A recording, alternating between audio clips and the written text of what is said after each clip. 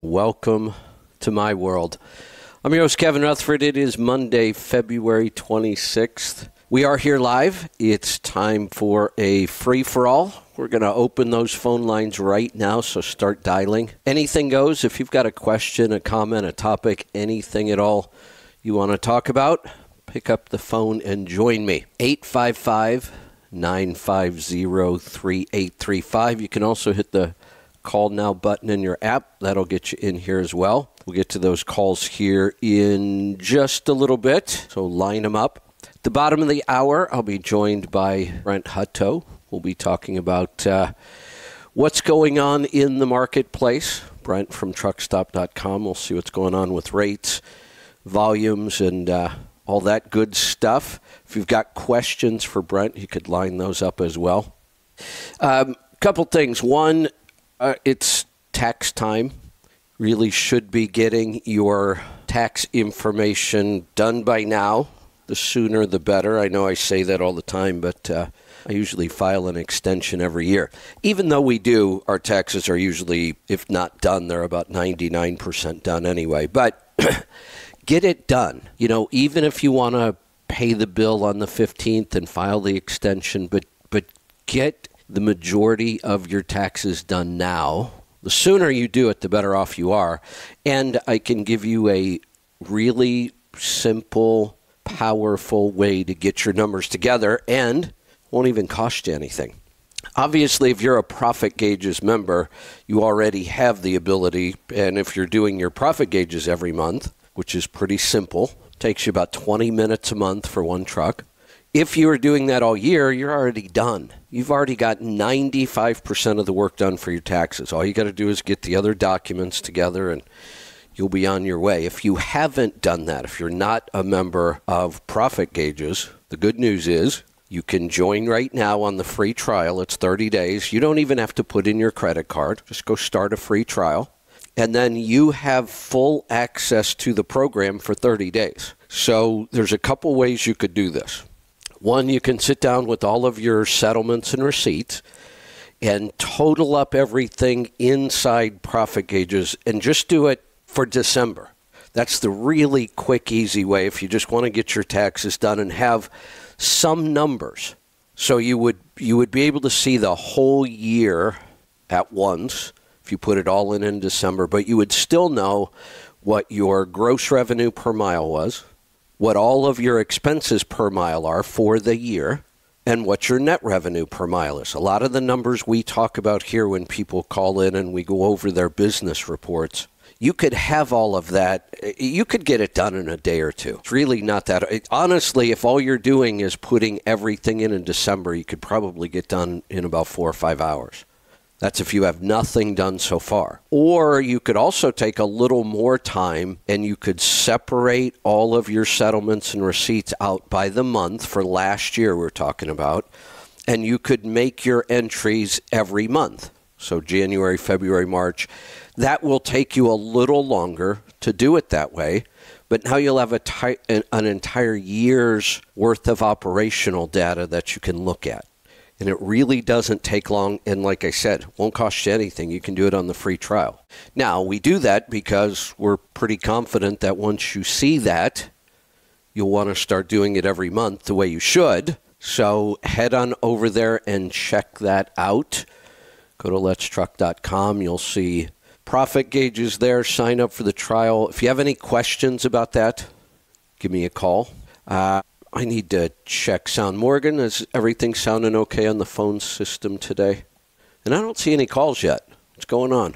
Pick up the phone and join us. 855-950-3835. Let me make sure people are hearing me. All right. Looks like everything sounds all right. Okay. No problem. And we're live. Good. All right.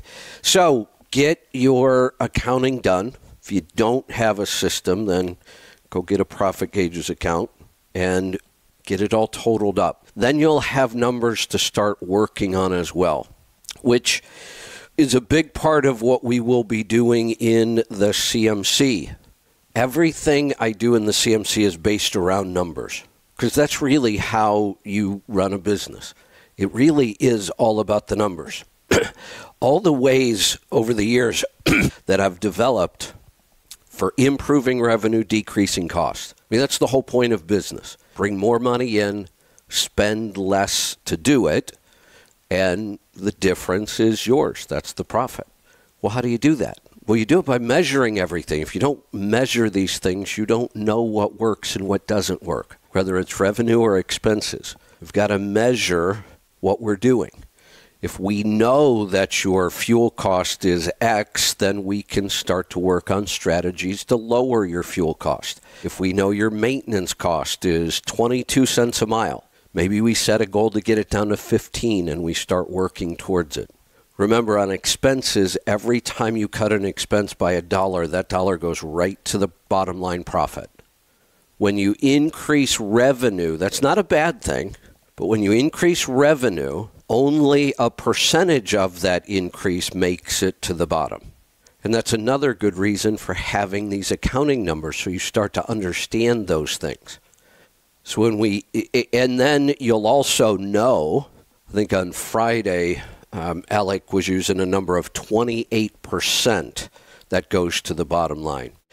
Well, we may not have made it clear, but that was that particular, I think what Alec was actually looking at was ATBS's numbers on their averages. So that's a good place to start. It's a good comparison. But what you really want to do is look at your numbers and how can we improve those. But you would also know, once you're doing the accounting and profit gauges, you would know what percentage of your gross revenue makes it down to the bottom line. Then you'll know for sure, if I raise my revenue by $1, then I'll be able to increase my net by 41 cents or whatever your number is. And then that tells us what we have left. That helps us focus.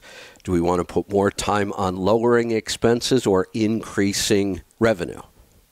All right. I had a couple other things, but well, you know what? Let me cover these real quick. Last week we had a big AT&T outage, and it was big.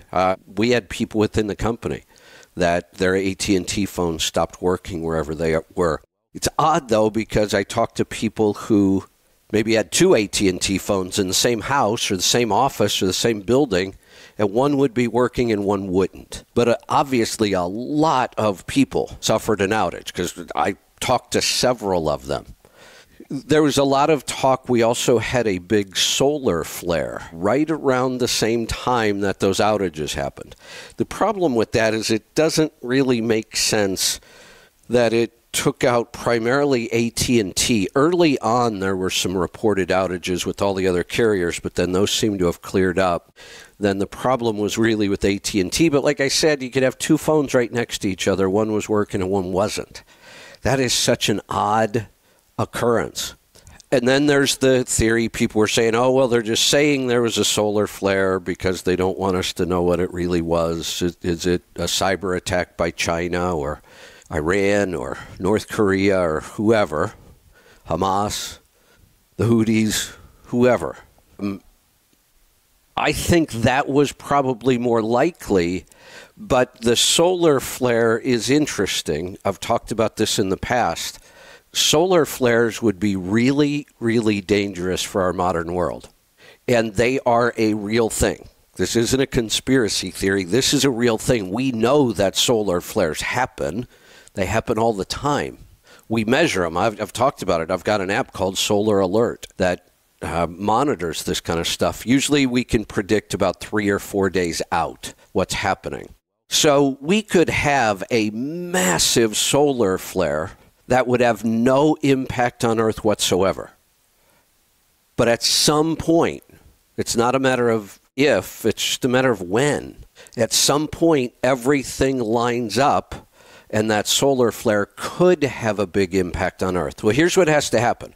That solar flare ejects all kinds of energy. It's like a little explosion on the surface, and it's a massive amount of energy. Now, remember, the Earth is rotating around the sun and spinning. So now the Earth has to end up in the exact right spot around the sun with the direction of the solar flare coming out. The timing has to be perfect so that they hit. And then depending on which way the Earth is facing, whichever part of Earth gets the direct hit will have the worst outcome. And it just depends on the size, the timing, all of those things. What happens, though, this can take out electrical grids. It can take out electronics. We're not really sure, because how do you test for something like this? We do have evidence of the fact that this can happen and affect things electronically. In 1859, I believe, it was called the Carrington event.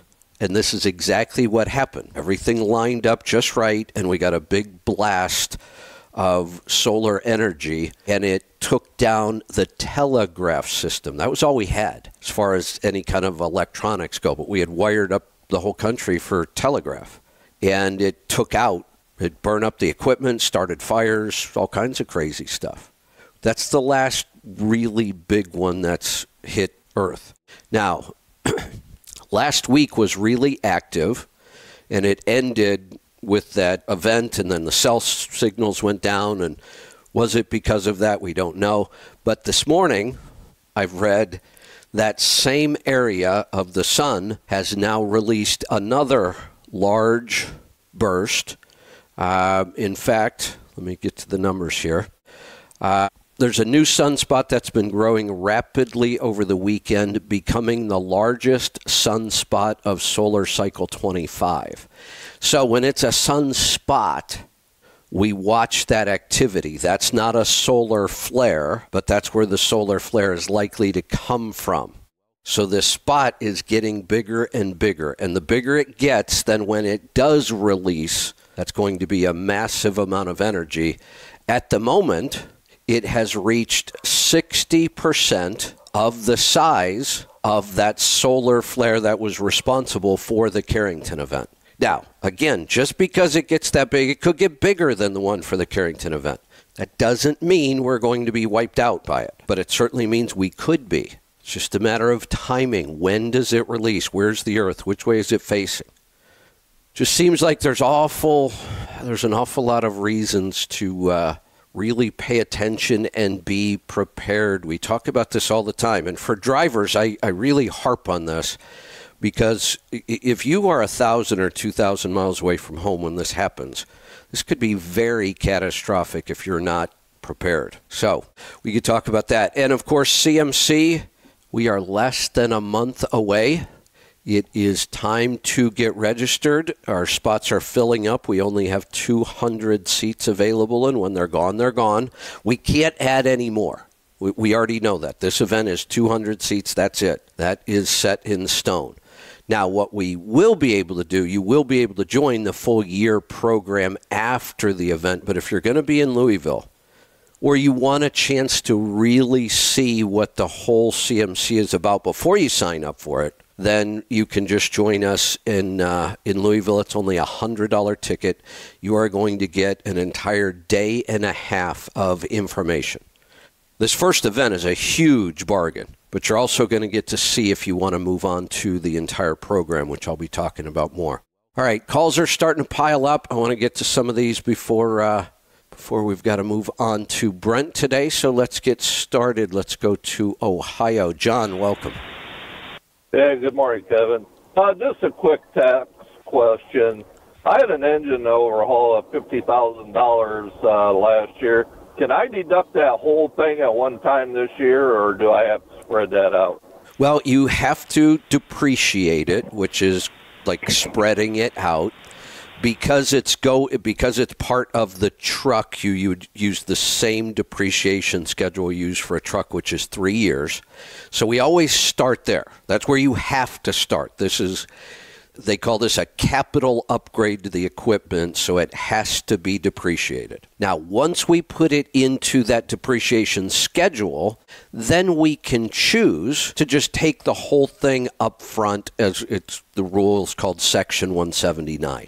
It allows us to take a whole bunch and just things that we're supposed to depreciate, but we get to take a big allowance up front if you choose. And you can take any amount. I mean, you could take 40,000 and then depreciate 10,000. You could take 25 and then depreciate 25. You could take all 50. The way that I decide that, when we did tax returns, I would do the entire tax return completely finished, every number plugged in, and then we would decide on depreciation. So let's say that for whatever reason, you don't even have $50,000 worth of net profit. Well, then we don't want to take the whole thing. Let's say you had $42,000 in net profit for whatever reason. I know that's really low, but just helps you to understand the concept. Then we would say, okay, we can take 42,000 of depreciation, and now we have zero profit, and the 8,000 will just get carried forward. Does that all make sense?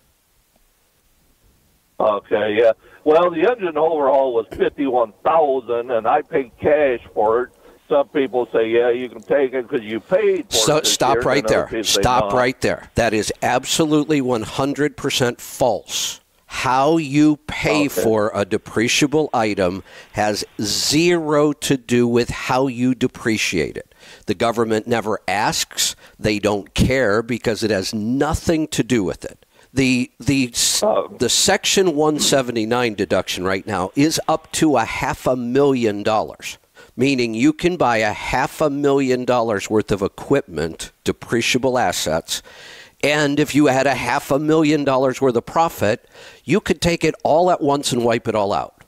I can do that whether I paid zero down. I went and somebody gave me a loan for $500,000 worth of equipment, and I put zero down. I still get to deduct the whole thing on my tax return. Or I walked in and paid cash, $500,000. I still get to deduct it on my tax return. It has nothing to do with it. Okay. All right. Yeah, that's just what I needed to know so I can figure. But, all right. I appreciate the info. You're welcome. Thanks for the call.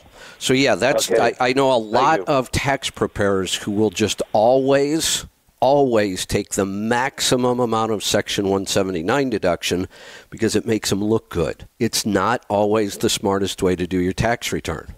Let's go to South Carolina. Terrence, welcome. What's up, Kev? I got a quick question about state tax. So me and my brother, we sold my mom's house last year, and then we got to file the taxes for it. That'll be the end of it because everything's dispersed pretty much. So I remember you telling me that I just got to find, we both got a copy of it becoming the executor of the will in I think it was February of 2022. And then we sold the house in April of 2023. So you had said I got to figure out what the house costs when we assumed, right, the property. The value of the property on the day it becomes yours is what we call our new basis. And this is a really, really big tax advantage. And, what could happen here is we've got, parents or whatever that may have bought a house 40 years ago and, obviously paid a lot less for it back then. If they were to have sold that house right before they died, they would have had to have paid capital gains on the entire gain. Capital gains, yep. But when you inherit it, all of that capital gain up to that point actually becomes tax-free, and your basis gets reset on that day.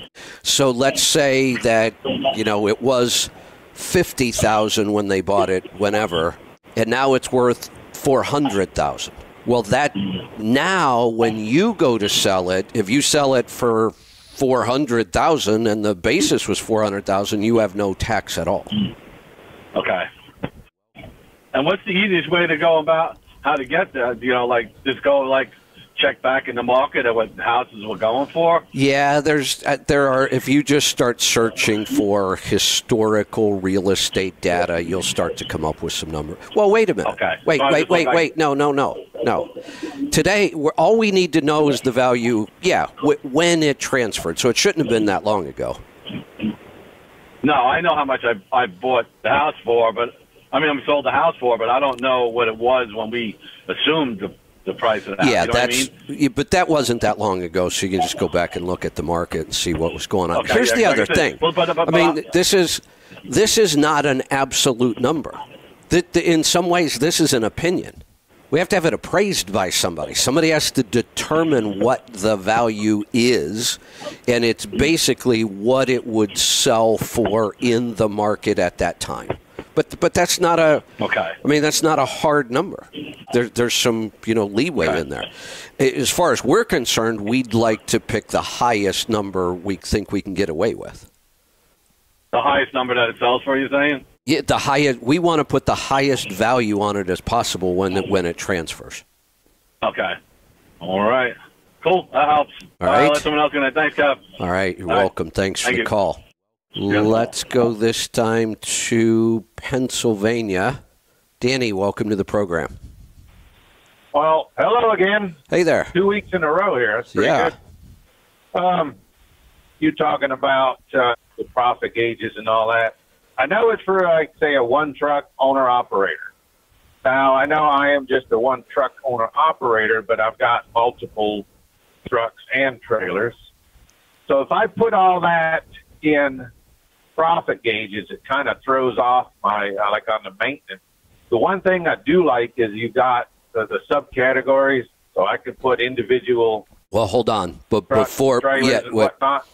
you could use the subcategory, but we do have a multi-truck version. Now, the multi-truck version is designed for multiple trucks all kind of out running, whereas I don't think that's what's going on with yours. Yours is just extra equipment. You're the only driver. So I don't... Go ahead. But it is for right now, but is that something you were talking with Aaron about that last year, but I missed part of it.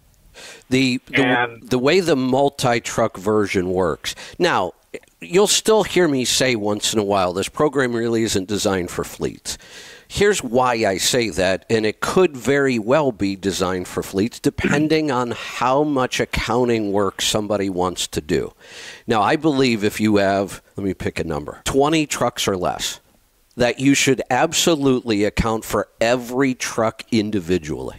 The profit for each truck should be separated and calculated individually, and that's what the multi-truck version will help you do. You set up individual trucks and trailers. You track them as one individual truck, so you see the absolute profit and loss, but then the program also gives you a company profit and loss. So you do see them all together, but you also get to see each truck separately. Now, you get up to 100 trucks, and I don't know anybody that actually accounts for everything on each truck separately. But the longer you are able to do that, the better your information becomes. And then you can really pick out those trucks that aren't doing all that well. You can. Here's one of the problems. As soon as you start running multiple trucks with multiple drivers, there's a chance that one of those trucks is losing money. I mean, absolutely losing money. Like, you'd be better off not owning that truck. But a lot of people don't realize that. Right. They look at the business and go, no, I'm doing okay. Well, yeah, you have 4 trucks that are making money and 1 that isn't. Why would you keep doing that? Either get rid of it or figure out why it's not making money and make it better. But you can only know that if you're tracking every truck separately. Can I upgrade from? Yes. What? All right. Do I need to call? That'd be the best way. Support? Or? Yeah. Just call Tribe Care. All right. Well, the reason I've got that one backup kind of a project show truck working, not really working, hauling anything, but I've still got, I had that Cascadia. That's the money pit, but I can't even give them things away. But I might have a use for it, and I'm in the Volvo here. So I wanted to keep everything separate. So like you said, you can, all right, this truck's not making money. There's no need to keep running it because you're losing money. So that's why I was wanting to know about separating, Right. having the 2 different accounts or multiple truck version. So yeah, right. I will tell you out. this. If you were trying to use QuickBooks, we've talked about QuickBooks in the past, Great program, very popular. The big problem in trucking is it won't do cost per mile at all, no matter how hard you try. Another problem with it, if you're a 5 or 10 truck fleet and you really do want to track each truck separately, good luck in QuickBooks because it is complicated. In ours, it's really simple. You set up a multi-truck account, and then you just enter each one, and it does all the work in the background for you. Do I call the same number back? No. TribeCare is a different number. You know what, though? Let me just I'll just put you back in the queue, and Morgan can just help you right now. Well, let me tell you real quick. January, pulling a reefer spot market, I did $242 a mile, all miles. Oh, nice. Those are great numbers. I don't think that was too awful bad for everybody else crying about rates. That's look. That's after the carrier. That's after the carrier took their cut. So that's what I made. Yeah. So in a normal year, if we go back 5-6 years, pick any year, that would be fantastic. Those numbers are really strong. The reason it's not quite as exciting as it would have been is because costs are all up too. But those are still really, really good numbers. I mean, your all-in miles, which means we're accounting for your deadhead, going back and forth to the shop, all that stuff, is higher than the average freight rate, significantly higher. That's a good number. I was pretty happy with it. Yeah. Good job. All right. Yeah, if you can transfer it, that'd be fine. I'll talk to whoever and see what we can get set up. I'll put you back in the queue. Morgan, if you could grab that and help him out with profit gauges. We will, Brent should be coming in here any minute. You know what? I'm going to take this call, and then Brent can join me if we get him in here. Let's go to Virginia. James, welcome to the program. Good morning, Kevin. Thank you for accepting my call. Got a question about the CMC. This weekend I was signing up, get the VIP pass and your seminar, and my girlfriend wants to know what I do and how the business works. So I was going to bring her. Now, when I signed up, at the end, to show my credit card and my breakdown of the VIP pass, your seminar, and her as a family member, and her VIP pass, but it didn't show the CMC. Do I have to pay a separate, do I have to make out a whole separate one for her also? Yes, and here's the reason why.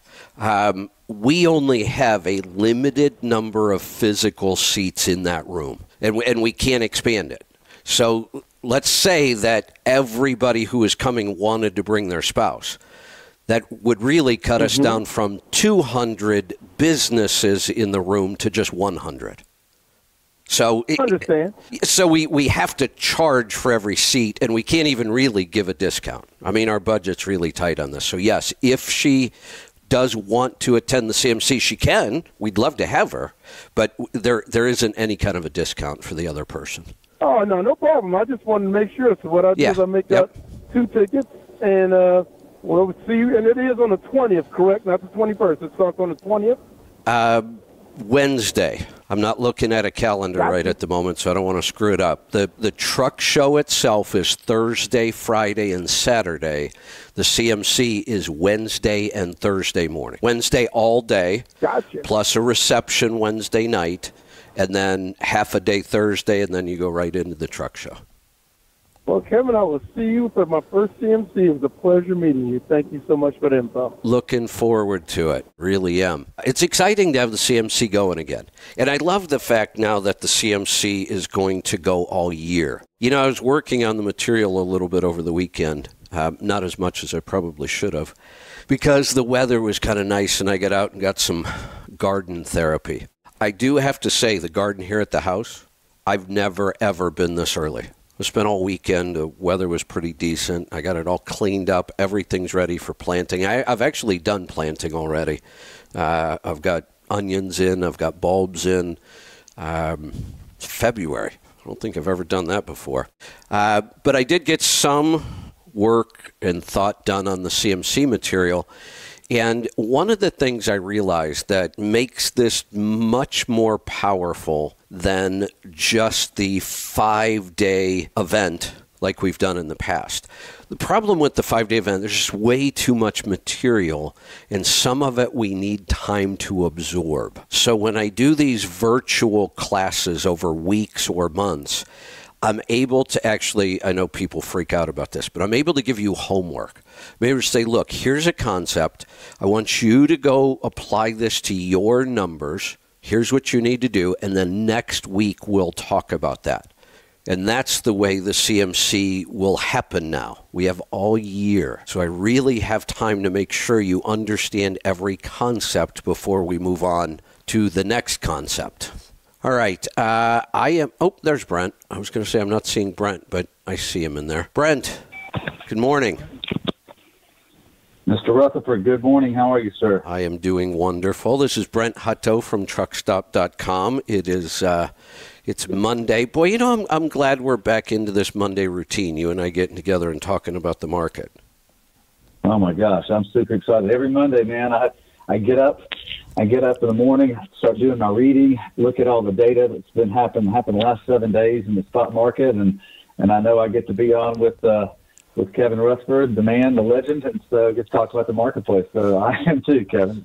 My Mondays are more fun now. Yeah, and I was just on a call with the CMC. Him and his lovely bride will be joining us. I love that as well. So I'm really excited about the CMC.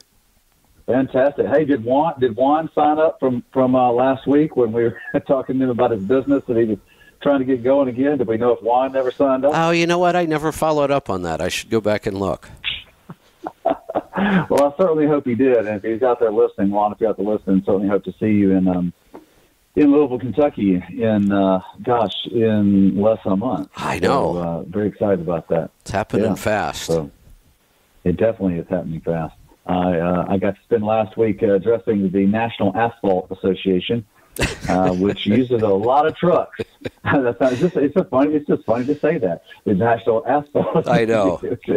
So it's a whole bunch of associations that make up a bigger group, and I got to address them in Tampa, and so they have the same questions everybody else does. Are trucks going to be plentiful, and where do I find them? Yeah, good point. Hey, I know that's asphalt. Do you do anything with concrete? Yeah, it's the same association. The Asphalt and Association is really the Pavement Preservation Society, although that's an association. That's kind of a bigger name, but that encompasses both asphalt and concrete. So these groups are together? Yeah. Isn't there like some giant concrete show every year somewhere? I know one year it was in Orlando because I lived there at the time. Well, there's the World of Concrete. That's the one I'm thinking of. Which is usually that's usually in Las Vegas. It takes over the entire Las Vegas convention centers. In other words, every square foot of it. And I think yeah, go ahead. Well, the first time I saw that, I'm like, come on, it's concrete. How much can there be to know? Yeah, well, it's concrete. obviously more than we realize. I know. Obviously a lot more than we realize. Yeah. Yeah. So pretty fascinating. Really a fascinating industry, And remember, concrete and cement are different. I had to figure. I got to educate on that too. Same with me. I was talking about this one day, and somebody called me and said, "You keep saying cement, and it's not cement." I'm like, "What are you talking about?" I use the two. I used to. I try not to do it anymore. I used to use them interchangeably. I didn't realize there was a difference. Yeah, there definitely is. They get a little offended when you don't. I know. Refer to it the right way. But it was a lot of fun, and so much going, man. There are concerns, and they obviously anything to do with the grounds that truckers drive on is important. I got to talk to them about the opportunity when I got to speak in front of the Senate Transportation Committee about what's the best thing government can do to help the trucking industry, and I said, well, you can make sure that the roads and bridges are in good operating order because those are the things that put truckers out of business when they're not in good shape, and because of the maintenance issues that go on. And so they were very curious about where's the marketplace? When are things going to return? Of course, in the asphalt and concrete world, when it deals with the pavement, they have a lot to do with obviously the government infrastructure bill for government, government programs for building all the roads and bridges, and so. it was a lot of fun to talk with them, and they had the same questions a lot of people ask, which is, when's the market going to pivot? When's it going to pivot back to a more beneficial market for carriers?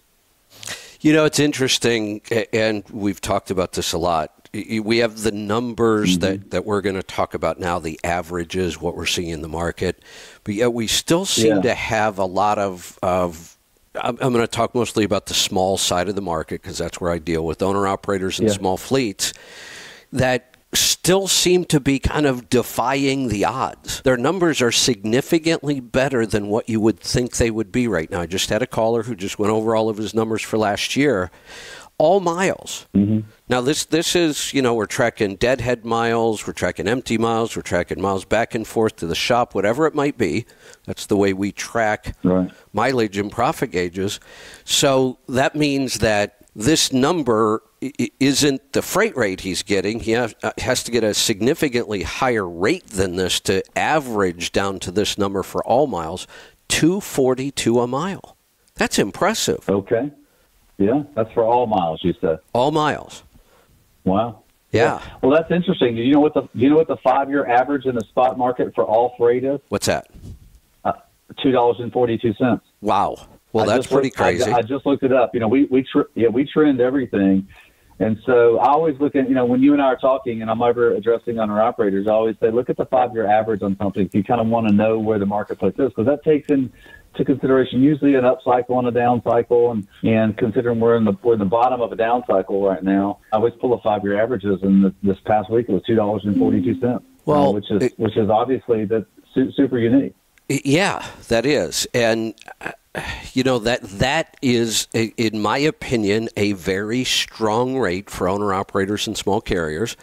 Because of all the accounting we do with profit gauges, we know that the goal to shoot for, let me make sure I explain this number right. The goal that we shoot for is, the first thing we do is we take equipment payments out of the equation. And the reason we do that is we want to look at operational numbers every day. And two people can walk into a dealer and buy the same truck, but buy it very differently. One puts all cash down, the other one puts zero cash down. Yeah. So those equipment payments can really get confusing in your accounting. So data and numbers, there's all kinds of different ways of looking at it, and the more you understand this, the more powerful the data becomes. But if we pull equipment payments out, because those are confusing, now all of us have to go buy fuel, we have to pay for maintenance, we have all those expenses that are very similar. So now we can compare this. Our goal for a single truck owner operator driving the truck is that you should be able to keep 50% of what you gross. Now, that's without equipment payments. And if you can get there, that's a really good, strong number. So now if we apply that to this average rate, $2.42 a mile, I get to keep $1.21 a mile. If I can get my operational cost to 50%, $1.21 a mile, that goes into my pocket. That's a big deal. Yeah, and you're doing that without the equipment payment. Correct. Right. So the goal is to run an operation with your truck paid off. That's always the goal, yes. But even if you don't have it paid off and you have an equipment payment, in order to see how efficient we're operating, we want to set that equipment payment aside, because it doesn't really show us efficiency. Yeah. Right, because it's a fixed cost, right? Cost for your pay. Right. Sorry, fixed cost. Yeah. Fixed cost across the board. So that makes a lot of sense. Yeah, that makes a lot of sense. The idea of buying your truck really well. And so I think I can remember you back during the Overdrive Partners in Business Day saying to owner operators over and over and over, don't ever buy a new truck. Until you can pay cash for it. Don't buy a new truck. Yeah, and that's not a hard and fast rule. I have financed new trucks over time, and it really depends what is the rate doing. Certainly when we can pay cash, that keeps our cost as low as possible. And that was one of those statements we tried to drill into people's heads, so that if you decide you do want to go buy a new truck, and I'm not saying you shouldn't ever. In fact, in today's world, I'm much more likely to recommend it to the right people because the new equipment is really impressive. Finally. You know, after a decade of being afraid of new trucks with emission problems and all that other stuff, we're past that. Right. I have no problem now buying new equipment if you can afford it. For sure. Yeah. But we're looking board, at, we could build a new truck today that, I hate to use the word guarantee, but we could be pretty darn positive if you spec it right, we could be looking at 9+ miles to the gallon. Well, yeah, and that's meaningful, obviously, when you're talking about your biggest expense is fuel. Yeah. Operational expense is fuel. So, every additional mile, I used to hear, and I think you said this, is every additional mile about $10,000 in their pocket, just gross money? You do remember the metric correctly, and it obviously depends on fuel price. When fuel price is in that $4 a gallon range, which is where we've been bouncing around for a while, then yes, every 1 mile per gallon you can increase fuel economy usually puts almost $10,000 back in your pocket.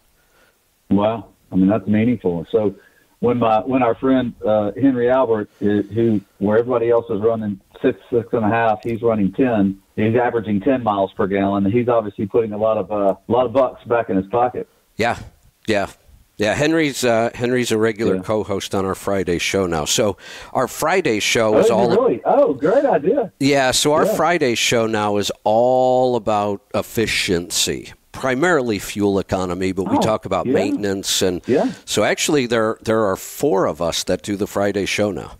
So it's myself, fantastic. Well, Henry Albert, who you just mentioned. And, let's tie this all together. You and I have talked about when you and I met, it was at the Mid-America Truck Show, which we're coming up on again now. Yeah. It was my first ever seminar, Partners in Business, and the year was 1999. That was also the year I met Henry Albert, and I think that was the year he was Owner-Operator of the Year for Overdrive, wasn't he? Yeah, 99. Let me see. No, I think I'll tell you real quick because I keep it in my contacts. Give me 1 second. I'll tell you real quick. Let's see, Mr. Henry Albert. Let's see. He was 2007. Really? Owner-Operator of the Year. Boy, I thought I met him earlier than that. I met him the year that he won it, but boy, I thought it was way earlier than that I met Henry. Well, I got to spend lots of time. I used to spend lots of time with the Owner-Operators of the Year because they were such. I would take them and I would, I was back when I was a salesperson for Overdrive, and my customers were ExxonMobil and Michelin and Mack and Volvo and International, and I would take these Owner-Operators of the Year around to talk to all the marketing people at those brands because I'd say, okay, you want to understand this market? Talk to this person. They're a great representative of not just the market or a truck driver. They're a representation of the business approach to the market because these guys not only know how to drive a truck well, they know how to make money well in this industry. Yep. Yeah, so the Friday shows. But who else is on the program? Yeah. So are you familiar with Joel Morrow? I know the name. Yeah, so another interesting story going way back. So I go all the way back to, I was working on fuel economy ideas in the late 80s. Now, fuel was about 80 cents a gallon back then, and everybody thought I was insane. A little lower. Yeah, why do you even bother with that stuff? Who cares? That's all I ever heard, but it was... Right. It was still your biggest cost as an owner-operator. It might have only been 80 cents a gallon, but business is business. You focus on your biggest cost. That's where you have the most control. So I was doing that. Everybody thought I was insane. I didn't know anybody else that was doing it. Well, it turns out Joel got into the industry right about the same time I did, or about the same year in the 80s. And Joel was doing the exact same thing, and we were only about 2 hours away from each other. We were both in Northeast Ohio, but I never met him. Had no idea he was out there till just a couple of years ago. And I ran into him on the Facebook group that we started for fuel mileage. And I was watching what this guy's doing. I'm like, I don't want to sound arrogant, but there was a time where I might have made the statement, I know more about heavy truck fuel mileage than anybody else in the country. I may have made that statement. And it was big picture. Like you would, yeah. You know, I didn't know more about aerodynamics than an aerodynamic engineer did. I didn't know more about tire rolling resistance than, you know, an engineer might. But overall, all the things that could possibly affect fuel economy in a big truck, I didn't think there was anybody else in the country that knew as much as I did. As arrogant as that sounds, because I had never come across them. And I would think, now, there was the one guy I met, and actually I met him at Matt's too. He's the guy that actually built the Shell Super Truck. He's been around forever. The guy built a cab over back in the 70s that was getting 7 miles to the gallon. So that guy knows a lot about fuel economy. But he's a little... He's almost like a recluse. I mean, the guy's kind of difficult to work with. I think he's one of those people that's so intelligent he's hard to relate to. So he never had a lot of visibility in the industry, even though he was doing some pretty incredible things. But then I ran into Joel a couple of years ago, and I thought, this guy, first off, 90% of everything I thought I knew about fuel economy, he agreed with. I mean, it's physics. Okay. It is what it is. Stuff either works or it doesn't. But then he had an area that it was probably my weakest area of fuel economy, and it's the architecture of the engine itself, how that engine is built, the stroke, the bore, the rod length, the journal overlap. I mean, there's all these factors. And he really understood that at a level that I've never seen from anybody else. And I've now learned that from him. Okay. Joel actually starts. So Joel's has been an owner-operator, small fleet owner. He also comes from a family fleet in Northeast Ohio, Ploger Transportation. You familiar with them? Yeah, Clover? Ploger, P-L-O. Oh, P-L-O. O-U-G-H-E-R? Yeah, I think they're in Norwalk, maybe. Norwalk, Ohio. Okay. They're up in that area somewhere. Family run. I'll look them up. Yeah, really very, very well-run small fleet. They do a lot of furniture stuff. So Joel's got a huge background in all of this. So Joel also started a company called Alpha Drivers, and it's fuel mileage consulting. Joel works directly with the engineers at Volvo, like over in Sweden. He goes over to Sweden and spends time over there and goes through their European trucks, and he gets to drive on their test tracks. And he's actually been responsible for changes to the engine in the truck. Wow. Yeah. So, and his partner, Alec, which is also another one of those guys that chased fuel economy for years. It's the four of us that do the show. So Joel and Alec, Henry and I. And it's really becoming my favorite day. I mean, the four of us can just really geek out on this stuff. Wow. Yeah. Well, I know how you like to get. Well, it's funny you're talking about it. You said it's become your favorite day. I'm not surprised. I mean, you love to look at the numbers. Yeah. You love to look at the specifics of things because it's as they say, it's not always the big picture. It's paying attention to the small picture because the small picture makes up the big picture. And so if you'll pay attention to all the little pieces, even what you were talking about engine specs, all the way down to the bore of the engine and how you're trying to make efficiency. Look, and I understand a little bit sort of the lore around wanting to have the coolest, biggest, baddest engine out there. But in the end, the one that's getting you back as much money as possible is probably the one you're going to love the most. So, yeah, I'm not surprised that you love that. Yeah. You know what else is interesting about this? So you're right.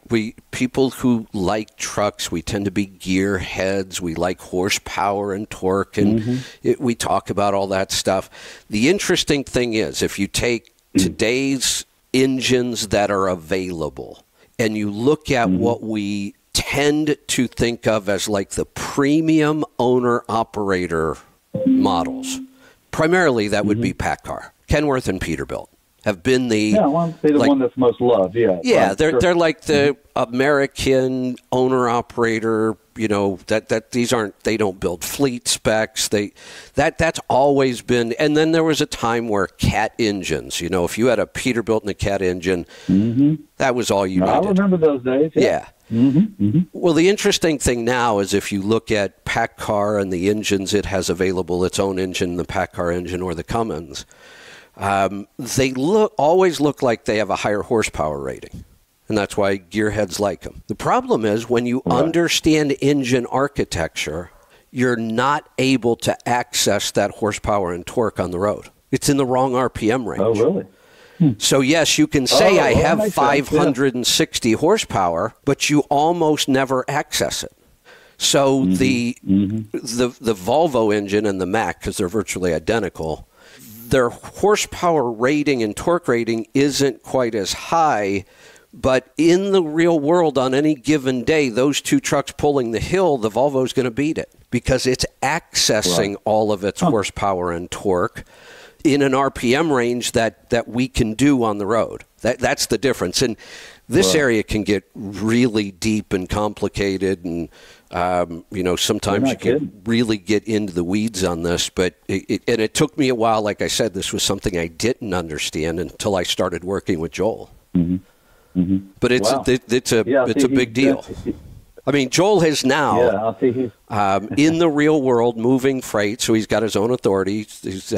He runs right. He's actually got a team driver, so they put a lot of miles on the truck. But he documents everything, and he posts it all so everybody can see. He has had 30-day averages over 11. Wow, that's impressive. Yeah. That's super impressive, Kevin. I'm looking at this here. He's got 4 million plus miles. He's been doing this for almost 37 years. And you're right, he's out of Norwalk, Ohio. And so he's got a lot of great stuff on his LinkedIn page. And so I look forward to spending some time talking to Joel. What a great, I mean, this is a great guy you can tap into. And this is another reason, KR, that more people should listen to the Let's Truck program, because you're really bringing in information that is not just from engineers. Engineers at truck manufacturers and other people are great; they're fantastic. But you're talking about real world with Joel and Henry, both going not just getting to 10 miles a gallon, but getting past that. Yes, and that's just unheard of. Yeah, that's just unheard of. So what a great program! I got to listen to the program, man. So that ought to be a lot of fun. We go beyond that. We talk a lot about the really in-depth stuff, working with brokers and building relationships. One of the things that Joel talks about, he talked about it again on Friday, this idea of, okay, you go get your own authority and, why would you go work with these mega carriers or the mega brokers like C.H. Robinson? You know how everybody complains about it. The bigger a company gets, the bigger the target they become. Sure. Yeah. Joel is just really good at running a business. He does all the things we talk about. And he found that one of the ways to really improve his overall business, he built a really strong relationship with Schneider's power-only division, their brokerage. Oh, yeah. And it's been incredible for him. He built some relationships with some agents within the walls, and he said it was unbelievable what that did as far as being able to fill in freight and really improve all of his numbers. So we focus on, fuel mileage and maintenance cost, but we really cover the whole operation on Friday. It's one of those days we kind of really get down deep into some of the details. Right. So you were talking about power only, you said? Yeah. So the reason I asked is because I was at this conference, as I mentioned to you, I was at this conference 2 weeks ago where I heard 3 of the largest players in the entire marketplace talk about how they were investing in power only freight because the shippers asking for more and more of power only freight because of the flexibility it gives them on being able to load the trailers. Yes. So a really, really big deal. So tell me a little bit more about that, because that's fascinating. That's an opportunity. Yeah. So, let's talk about flexibility for a small carrier. I've talked in the past that there's really no reason why, as a small carrier, even one truck, you shouldn't at least consider owning multiple kinds of trailers, because trailers are fairly inexpensive. They last a long time. They don't really cost us a lot of money to own and maintain a trailer. It doesn't cost much. And it gives us all kinds of flexibility, seasonally or whatever. If flatbed freight is booming, hey, grab your flatbed and go move some freight. When reefers kicked in, go do that. So that's one way to increase your revenue and be more flexible. And then we can add this like third leg to this. Now you could also go out there and work on some of this power-only freight. Now, this doesn't matter what kind of trailer you have anymore. You don't need a trailer. Power-only means exactly that. You show up with a truck, and there's work to be done. Sometimes it's moving new trailers out to deliveries. Many times it's moving a loaded trailer, though. Or it's repositioning equipment, or it's one more tool that really gives you a lot of flexibility and increases revenue possibilities. And that this power-only thing is becoming really a big deal. I'm not surprised that you're hearing about it from the other end of the market.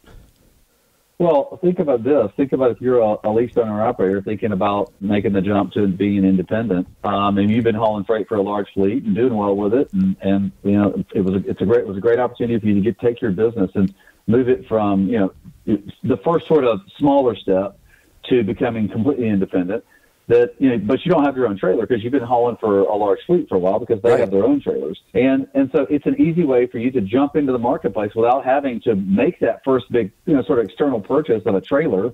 And trailers can be, they're not inexpensive, but they're not super expensive, but they're not inexpensive. But if you jump into the power only part and start hauling freight immediately, and then ease into buying a trailer when you're ready to make it make financial sense. Yeah. But to me, I love it. But I heard, and I'm talking about the largest carrier in America was talking about how they're investing into it. And then I think the fifth largest carrier in America was talking about how they're like really looking at that for growth in their business in the next 2-3 years. Yep. That is, and like I said, we're promoting it down on our end of the market, that this model of power only is growing and it's more available.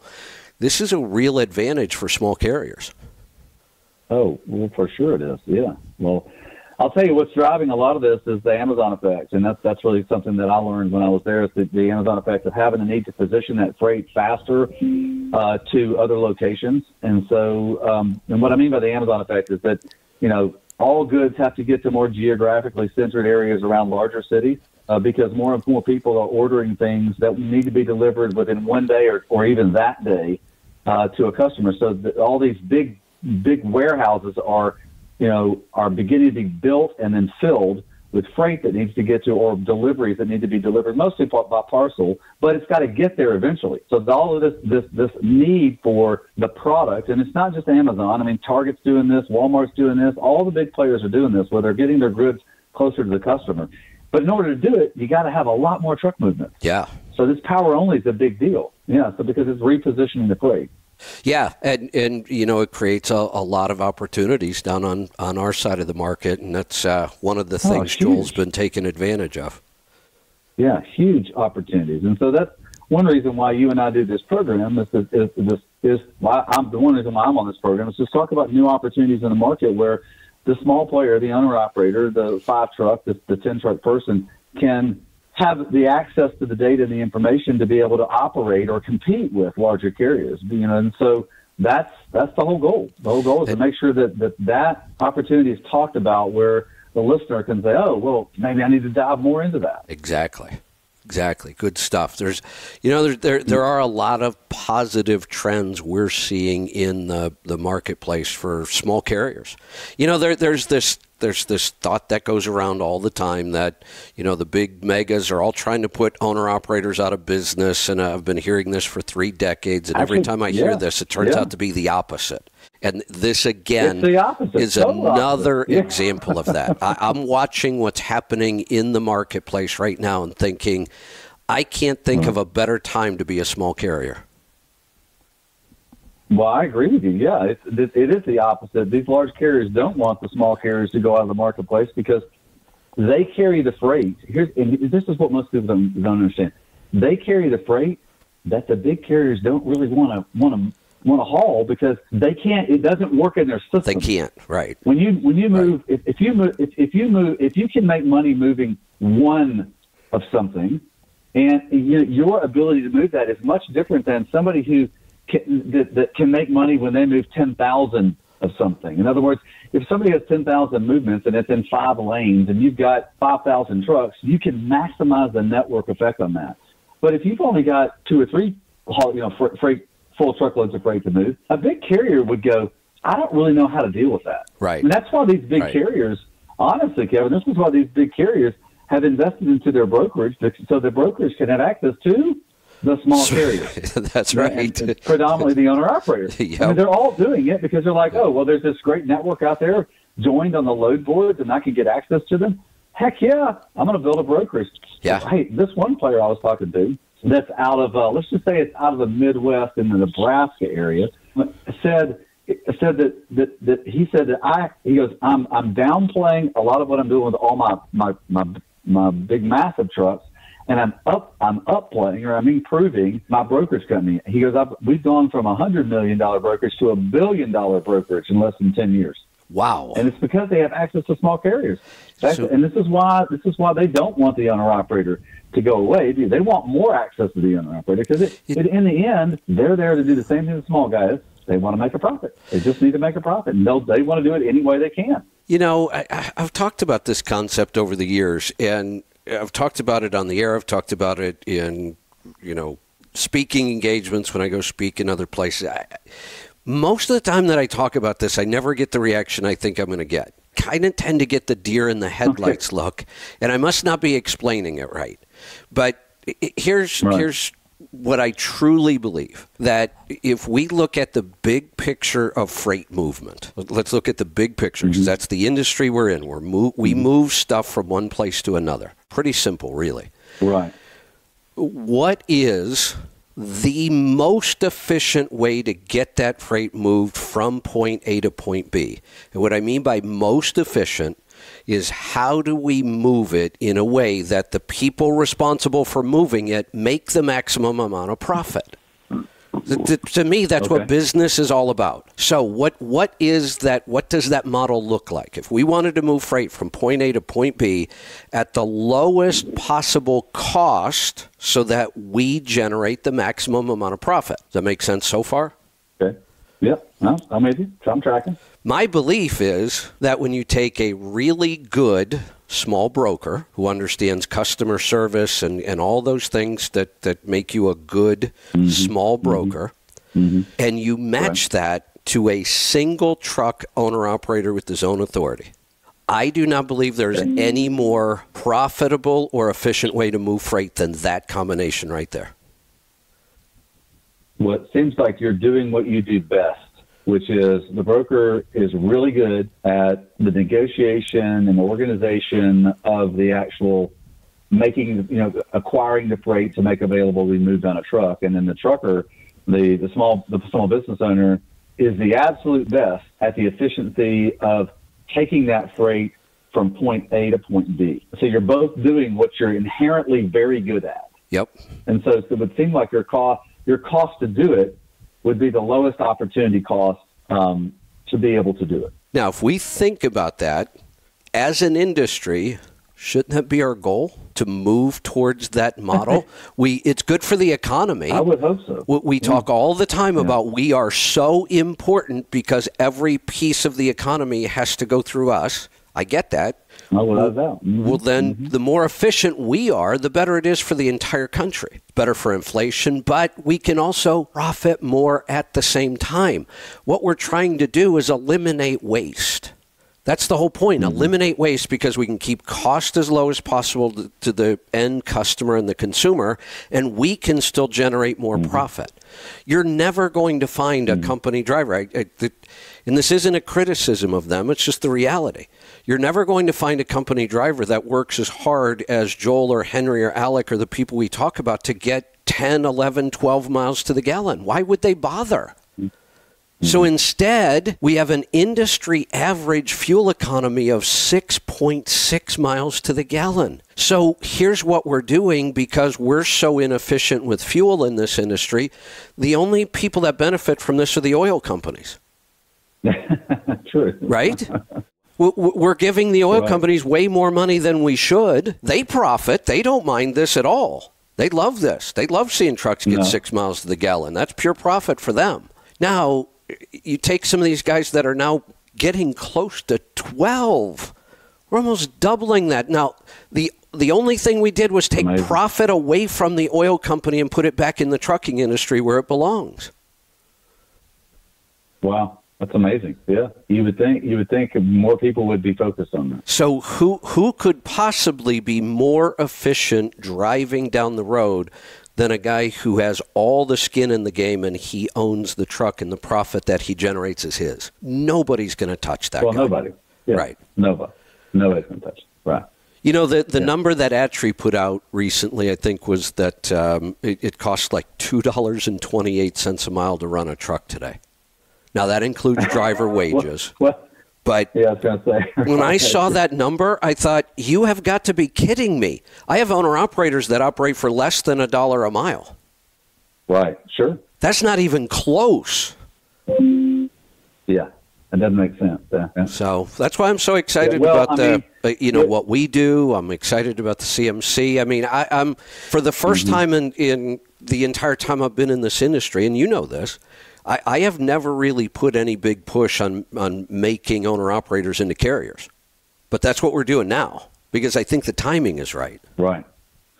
Well, I think the timing's right, and you just look at the ability to access what is important to running your operation, which is the information on available freight in the marketplace, rates in the marketplace, negotiation strength in where you're, from where you are and where you're going to, available ability, technology that allows you to book multiple pieces of freight within, whatever time frame you want to haul, 3 days, 7 days, 14 days, whatever.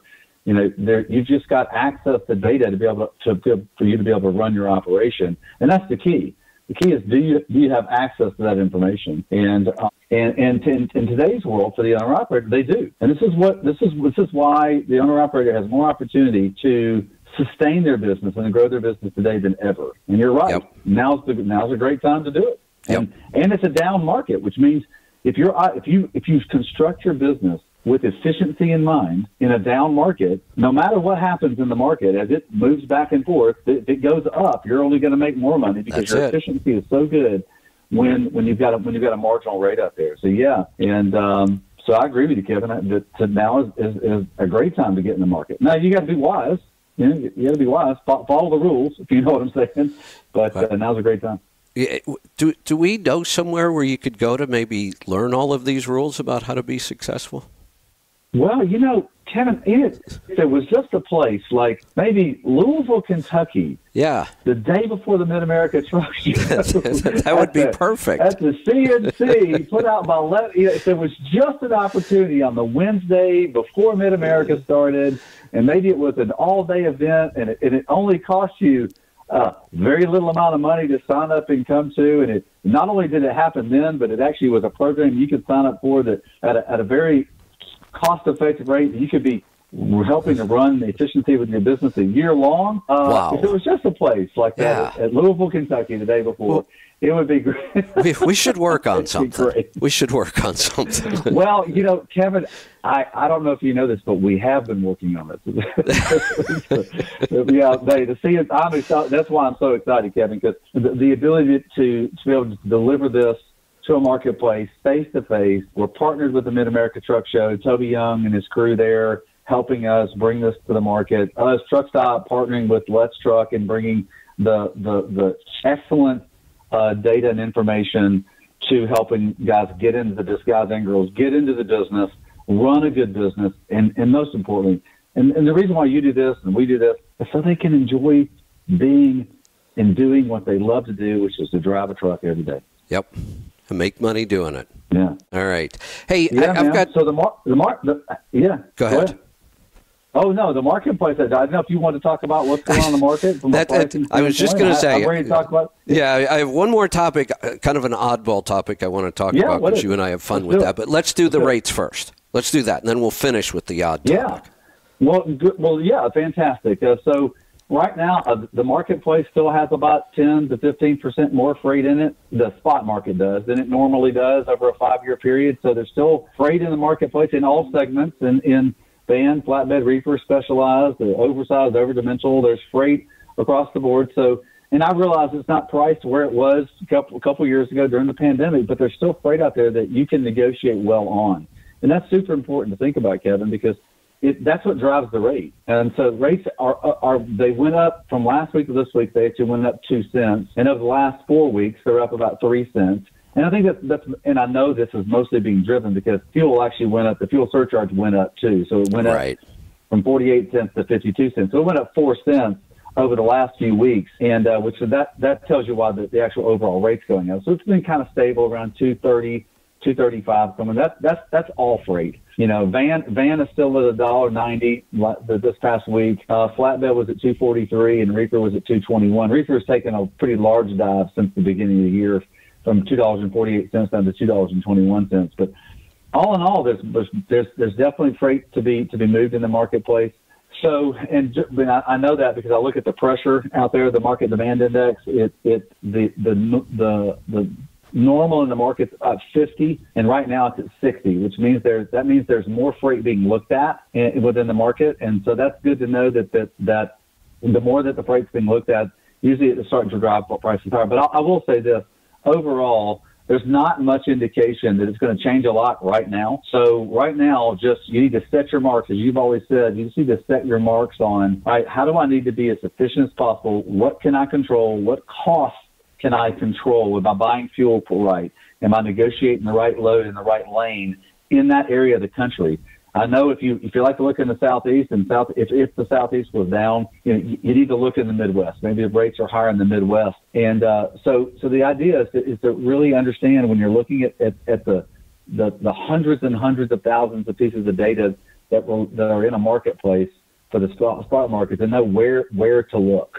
I mean, that's super important. I can tell you that right now the Mountain Central region was up 6.8% in load availability. That was the biggest gainer in load availability. And on rates, the Mountain Central was down 1%. You know, a lot of these are aggregate numbers, and the Southeast was up almost 2%.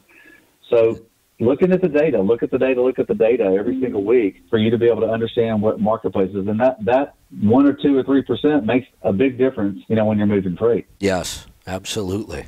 All right. Well, good stuff. All right, on to the oddball topic. You had one more topic. I did.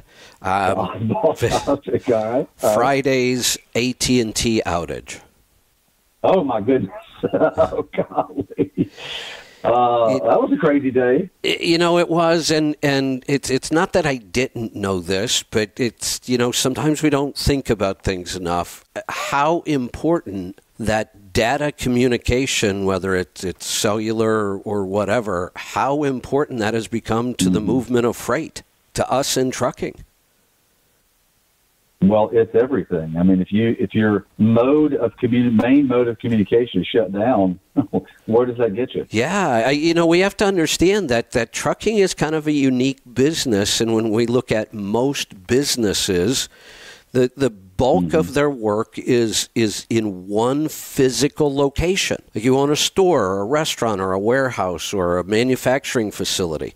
It's in one place, and all of your employees are there, and you can look at them all day long. I mean, that's very different from running a business where you don't sometimes ever see your employees. And they're out all over the country, scattered all over the place. Communication is pretty important. Oh, yeah. Well, yeah, but without a doubt. I mean, how do you can't, I mean, we have a mobile industry that needs to have mobile access to its communication. Yeah. And if it gets shut down, what could be your default?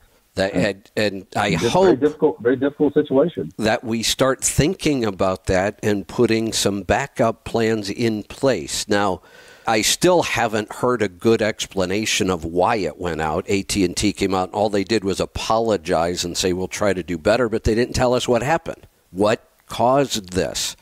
Now, there was also 2 big solar flares that day. So some people said, oh, the solar flare caused it. It's not impossible, but it's a little odd that it only really hit AT&T. It was a solar flare. It should have affected all carriers at least somewhat equally. But I talked to people who the husband had an AT&T phone and the wife had an AT&T phone, and they're standing next to each other. One of them's working and one of them wasn't. Right. How do you explain that? Yeah, I think it was. Well, it's fun. It's interesting. I've got some of the guys that I went to the college with are involved in the tech world, and they were talking about that there was a push of an update to their system, and it went system wide, and it didn't. In technology, most of the time it works really perfectly, and you never see a blip. And this upgrade to their system, not to the operating system of your phone, but to the actual network system, it didn't go well, and their default didn't work well either. And so that's why we had the outage. So it's just that sometimes things happen, and when they do, boy, is it difficult. That sounds more likely to me, since it was primarily focused around AT&T, although early on there were reports of almost every carrier having outages. It was almost like it could have been some interference from the solar flares and just a coincidence that AT&T pushed out a big update and it bombed. But the point is, we got a little bit of a taste of what could happen in trucking if we lose communication. And one of the things I try to tell drivers is, what are you going to do if you're 2,000 miles away from home and your cell phone doesn't work? There really aren't payphones on every corner. There isn't a bank of 32 payphones at every truck stop the way there used to be. Do you have a way to communicate? Do you have a way and the other thing, one of the reasons I'm talking about this today is there were really two big solar flares. They could have been responsible for stuff like this. Disrupted communication. Could have been exacerbated the problem, yeah. Right. But the sun just released the biggest of all so far. Just released there's a sunspot building that could potentially be the biggest of all if it turns into a solar flare. There seems to be an awful lot of solar activity lately. I actually have an app that tracks this. Well, yeah, I don't really dig much into that, but I'll tell you, when you were talking about people's phones, different systems being affected, most people don't realize that all of the mobile phone industry is connected to each other because they all work off of different. And sometimes they share a satellite. Right. Most of the time they share the actual physical pole that's on the ground. You've got a lot of those cell towers are actually independently owned by groups of people, investors, and they allow AT&T and Verizon and anyone else to be able, T-Mobile, to be able to tack into that pole to be able to use it. And so they're like stepping over everybody's system. So, what happens to one is usually going to happen to another within this marketplace because they're all connected. It's like the internet. It's the same application of the internet. Yeah. So just something I've been paying attention to because that solar activity could be an issue, and it could be a big issue for us in this industry. And like I said, drivers being away from home. Now, not really the same topic, but kind of. I saw a really interesting post by Elon this morning. I'm trying to figure out how or what, and he's good at this. He just puts up these weird little posts, and you think, what was that all about? I'm going to go back and look and see if I can find it so I can get the actual wording on this, because I don't know how. All right, here's his post, and this was just made 10 hours ago. It says, this post was made from a normal mobile phone straight to a SpaceX satellite with no special equipment in between. How is that possible? What does that mean? I don't know. I don't know. So, well, here's what it means. Like, I could claim that the post I just put up on Twitter went through a Starlink satellite too, because I've got a Starlink dish that I'm connected to, and it beams everything up to the satellite, and that's how I connect to the internet. But what he's talking about is he communicated with that Starlink satellite with just a phone, no other equipment. How? That's a big deal. I don't know that one. That's a big deal. I don't know. That sounds like he's giving you a little hey, come and see what the different Tesla or whoever else, what other company he's invested into is kind of developing. I do like his independence. I always appreciate Elon Musk's independence, and so that's I don't know. I guess we'll have to wait and see. Earlier, I saw an announcement by Starlink that by the end of this year, they were going to have a device that would fit in a backpack and would actually be internet anywhere in the world. So I assumed a very, very small satellite receiver, small enough you could put it in a bag or a backpack. But now he's making this claim that he communicated directly with one of his satellites from a phone and no special equipment. Well, I'm going to have to go do some research on that. Yeah, it's kind of interesting. I'll tell you what, it is interesting. And let me ask you a question about this. Sure. Go ahead.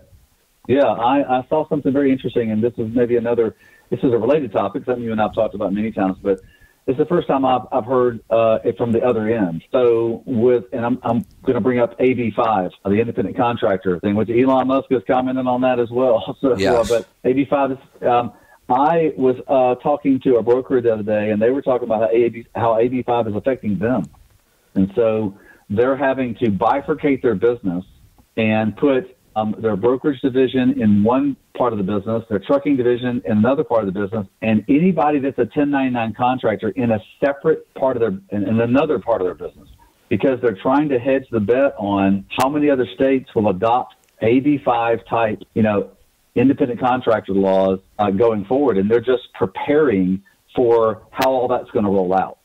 So I've heard it from carriers. I've heard certainly the attack on owner operators and independent contractors, but I've never heard a broker say, "No, I've got to figure out my business too because it's going to affect me in a pretty dramatic way." Well, I'm sure there are a lot of brokerages that use agents that aren't necessary employees. Oh, tremendous amount. I mean, it's tremendous. A lot of it's an easy model. If I want to be a freight agent for a broker, I don't need to physically be in their building. I don't need their equipment. This is a place where you see a lot of independence, and these AB5 type laws. Nobody knows what it's going to do to all these different work arrangements. When people say, "Oh, it'll do this," you don't even know that. The attorneys don't know that. Nobody's going to know it until we start to settle some of these things in court. The fear we have about it's worse than just other states. The federal government has got a big push for this right now. The Department of Labor is trying to put in their own set of guidelines on who's an independent contractor or not. The problem is, I've been dealing with this issue for almost 40 years. I've never heard the Department of Labor at all. It's always the IRS or state unemployment or workers' comp or, well, now all of a sudden we have a whole new agency that's going to step in and tell us who can be an independent contractor or not. And the problem with the ruling, the PRO Act that they're talking about, or this new Department of Labor ruling, is they are so vague that if you understand how the government works, the more vague they write the rules, the more power it gives them to enforce it any way they want to. The rules are so vague that it basically allows the government to tell anybody, "No, you're not an independent contractor, you're an employee." Yeah, Anna. It seems like government interference into business. It really is, and it's huge, and it's not just trucking. You're familiar with Mike Rowe, right? The Dirty Jobs guy. Oh yeah, love him. He's a great guy. Doesn't he have an incredible reputation as just kind of being there for the blue collar, just a real down to earth guy? That's like his whole thing, that's right? How he grew. Yeah. Right. That's how he grew up. Yeah, absolutely. That's his whole thing. Dirty jobs. The people who are out in our economy getting dirty and really doing the work. That's who he focuses on, and he highlights them. He posted 70 million independent contractors could lose their business if the government passes the PRO Act. That's a pretty big deal. I reposted it, and immediately I had people in the trucking industry that were saying, "Oh, Mike Rowe's just a big government shill. He's just big corporate," and that's what I said. I said, "Are you kidding me?" Yeah, he's anytime I've ever heard the guy, He's never come across that way. But Never. He's for the small guy starting his own business, saying, "Hey, there's opportunity out there. Get into the what are called, blue collar labor jobs or the manual labor jobs because there's more opportunity there." And what most people don't know is that if you read the book Rich Dad Poor Dad, there's a whole chapter on why you would want to go into the service industries, and trucking is a service industry as well. There's more millionaires in the service category than any other category out there because there's more opportunity there. Yep. Yeah. So that's where you kind of just kind of go. Why would does everybody just love to give you a hard time? Is that kind of how that works? I think so. I think that must be what it is. Anyway, I just sent you a link. Go ahead. I just sent you a link from Forbes on the how Elon Musk made the post that they just talked about. It gives a whole outline from the key facts on how it worked from a Starlink satellite. Really? I got to go read that. Yeah, I just sent you. It was on Forbes. It was on Forbes 6 hours ago. I just copy and pasted it. I didn't send you the.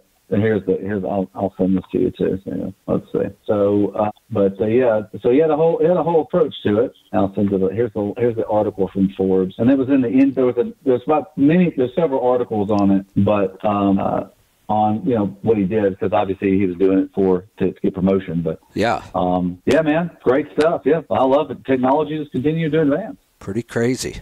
All right. Well, anything else you want to talk about today? No, it's man. Time for you to go. I'm one more thing.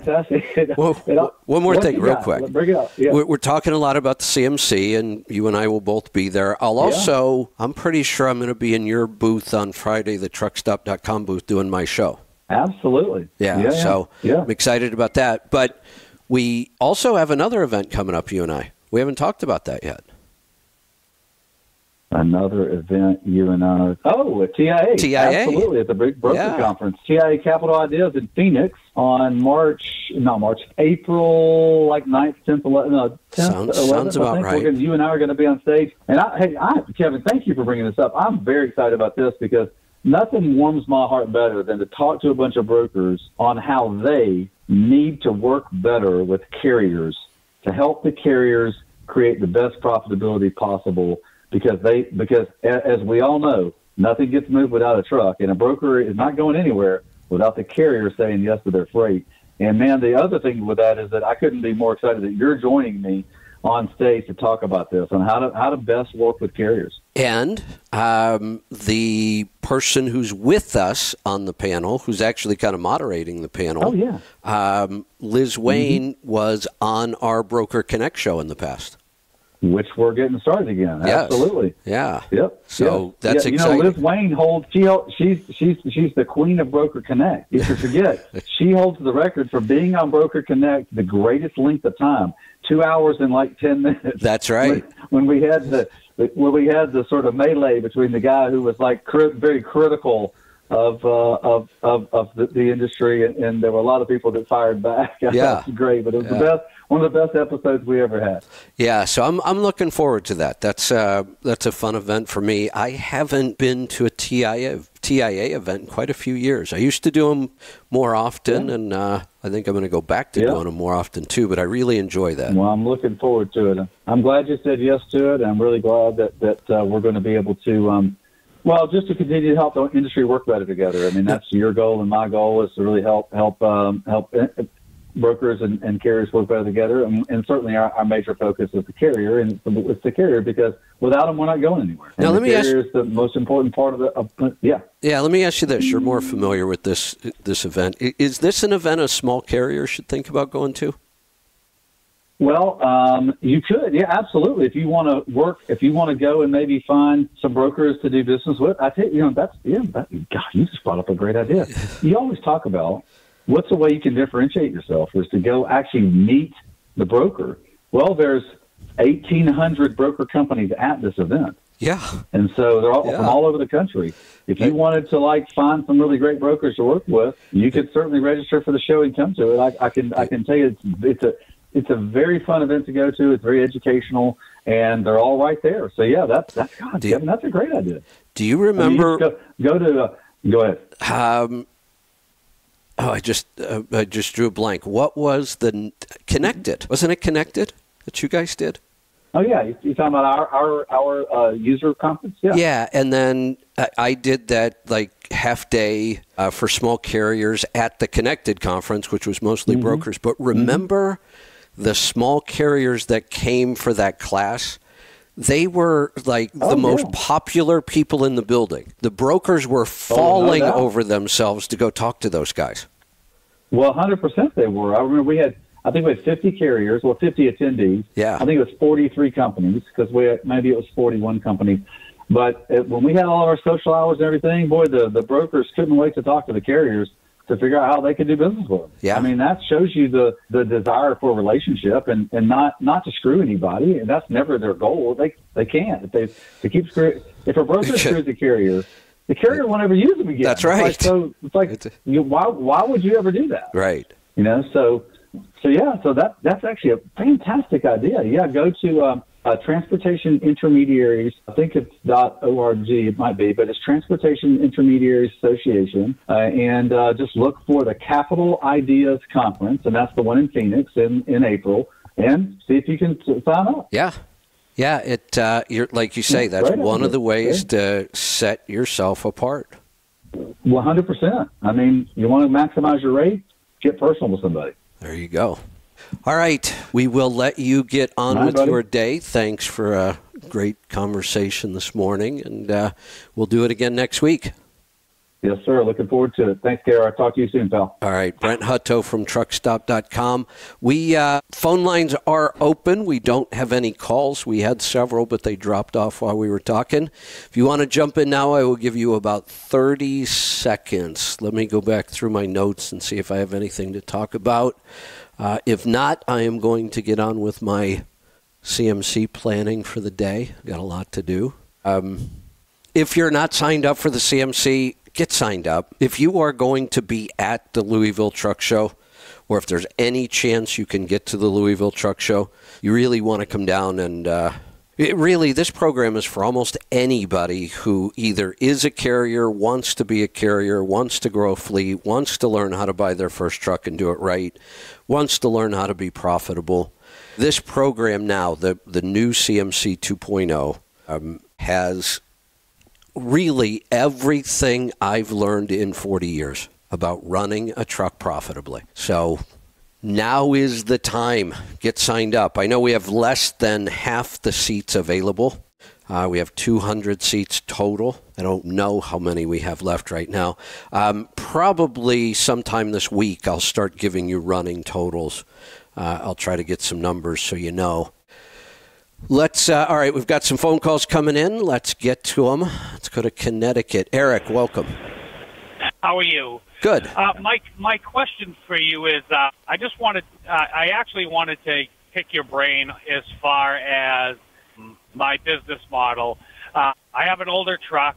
I've been thinking of buying a newer one or putting money into the older one. What are your thoughts? A little bit of my background is I retired. I collect a pension. I decided to go out on the road and drive. Okay. I don't use any of that pension money for a household income or anything like that. I earn my living on the road. Nice. And I invest all that money. Good. My question to you is, I need capital, a little more capital to operate. If I keep this older truck, my goal is to get it down to Pittsburgh Power, get a few more miles per gallon, stuff like that. Would you recommend me taking a home equity line of credit to do that, or maybe take some out of my pension? I'm just looking interest rates and stuff like that. You go to the bank to borrow money, and their interest rates are crazy. Well, in any market, even when we had those really, really low interest rates for a long time, my first goal is to not borrow money. And the reason for that is my thought is always keep cost low. If there's a cost that we can eliminate or lower, that means more money ended up in our pocket. So when we borrow money and we now have to pay interest, that interest is a new expense, and that money is now gone. And I borrow money. But I'm very, very careful about it. I'm very, very purposeful about it. Here's the one thing we have to remember. Let's say that we want something new on one of our trucks, whatever it might be. We spend money on it. We can hold it in our hands. We can enjoy it. We can see it. It might make us more efficient or whatever. When we pay money for interest, I get zero enjoyment out of that money. I didn't buy something that I get to hold and look at or polish, or it doesn't make me more efficient. So I get it. There are reasons to borrow money, but I think most people are too fast to borrow, and they don't realize what that does. And we are now in a horrible interest rate environment. Now money is really expensive. I didn't want to borrow money when it was 3 and 4%. I'm certainly not borrowing it when it's 8 and 10%. I mean, that's just that. So there are times where we can borrow money, use some leverage to grow the business. To me, that's the only time I will consider borrowing money is in order to generate growth. But if I don't have any opportunity to generate growth, then I don't want to be borrowing money, not just to operate. So, no, I would say take the money out of your pension or out of your cash or out of your investments or out of what you already have, because then the cost of doing the upgrade is only the cost of the upgrade, not the upgrade plus the interest. Gotcha. All right. Yeah, because the reason my goal is to, I mean, I've looked at the numbers and I'm on the Let's Truck app, where I track all my numbers, and I know if I can get 0.5 of a mile per gallon, I could save what I'm going to spend. You know what I mean? That's right. And then I was looking at purchasing a truck to get maybe a little bit more, and that would actually cover the payment with the amount of miles I do. You know what I mean? I'm kind of looking that way, but I don't like the. I like the truck I'm in right now, so I'm kind of leaning towards keeping that and trying to make this a little better. That, in my opinion, that's almost always less risky. To keep a truck we already know, and especially if we can look at it and we can predict the improvements. If we do this modification, we'll pick up this much fuel economy, we'll save this much money. Then we can take some of those savings and we could invest in a flow below, and we would save this much money. That to me is a lot less risky than saying, I'm going to buy a new truck and start over. Now, if we're buying, newer 2020 and up, I'm getting more and more confident that if we spec things right, we will get the fuel economy we predict. But there's always more risk in buying newer equipment. It's an unknown. Exactly. Yep, exactly. And where I've been driving this now for 3 years, I know it. I know what it needs to be done. I called down, talked to one of the guys in the shop, and he kind of made some recommendations, and he feels he can get me what I want fuel mileage-wise just by going over the numbers I've given him and what I'm getting now out of this motor. Good. You know what I mean? Good. He's like, you could gain quite a bit, because the way he explained it to me was the drivers, 9 times out of 10 get your fuel mileage. There's still a statistic that holds fairly true that the driver impacts fuel economy by up to 30%. That's big. Yeah, that's huge. Yeah, that's huge. All right. Well, I will do that then. Like I said, I that's the one thing I was going to look at using. Where you can get a better interest rate through a home equity line of credit versus a personal loan or something like that. Well, you can, but if mortgage rates right now are in the 7s, which they are, you're going to pay 8 or 9% for a home equity line. Exactly. Yep. And I was looking at what my returns were for my investments, and I mean, short term they're right around there. Yeah. Obviously, long term, they're a little bit better. So that's where I was kind of confused. Should I just go and try to get a little capital, or should I use what I have on hand? Especially in today's environment with the down economy, a lot of uncertainty, I am even less likely to use credit in an environment like this. It's expensive, and there's too much risk. Yeah, exactly. All right. Well, I appreciate you taking my call. That's pretty much all I had. You're welcome. Thanks for the call. Good stuff. Let's go to Alaska. Austin, welcome to the program. Hey, how are you doing? Good. What's on your mind today? Well, I listened to this. By the way, am I the first guy to ever call from Alaska? Not the first, but I don't get them all that often. Okay. I read this book. It's called Vivid Vision or Vivid Vision. Have you ever heard of it? Say that again. It's called Vivid Vision. Vivid? Spell that. VIVID. Oh, Vivid. Yeah. Vivid Business? Is that what you said? No, Vision. Oh, but it's about a bit. It's a Vivid Vision. Okay, let me look. No, I have not heard of that book. Let me go see. Vivid Vision book. I got a bunch of weird stuff with just Vivid Vision. Vivid Vision book. Okay. I'm taking a look at it right now. A remarkable tool for aligning your business around a shared vision of the future. Sounds interesting. It's got quite a few good ratings.